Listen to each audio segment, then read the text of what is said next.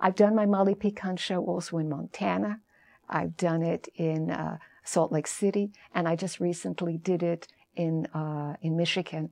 And in Michigan, the audience applauded so much that without even thinking about it, I went up to the mic and I said, I look for all of you everywhere, and whenever I find you, I'm home. And it's true. So you do. So for the Molly Picon show, you do the narration in English. English. But you sing the songs in Yiddish. Yiddish. And do you translate for the audiences, or you just? I tell them the story of the song. Most all the songs are love songs. You know, it's not so difficult to understand. At one point, she's sad she doesn't have the guy. At another point, she's happy she does have the guy. It's always that kind of thing. And I also say to the audience that while we all may speak different languages, we're all human beings that feel the same and express ourselves in different ways. But it's all the same. My audiences are wonderful.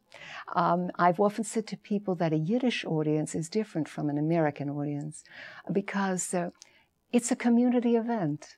It's not just a show that you go to, you applaud, and leave. No. I even say to my audience, by the time you leave here, you'll all know each other.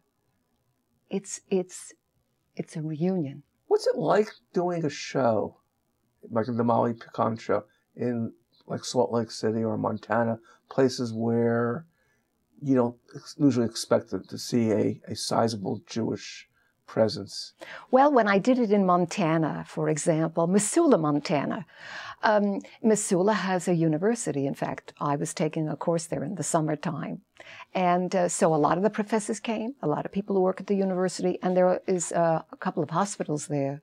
So we had a crowd, and it was a Reform temple, And I remember that the head, the rabbi was a woman. She's crying. So I said to her, why are you crying for? I mean, I have an effect on people, but not usually like an onion. She said to me, well, who knows when we'll hear something like this again? People love it.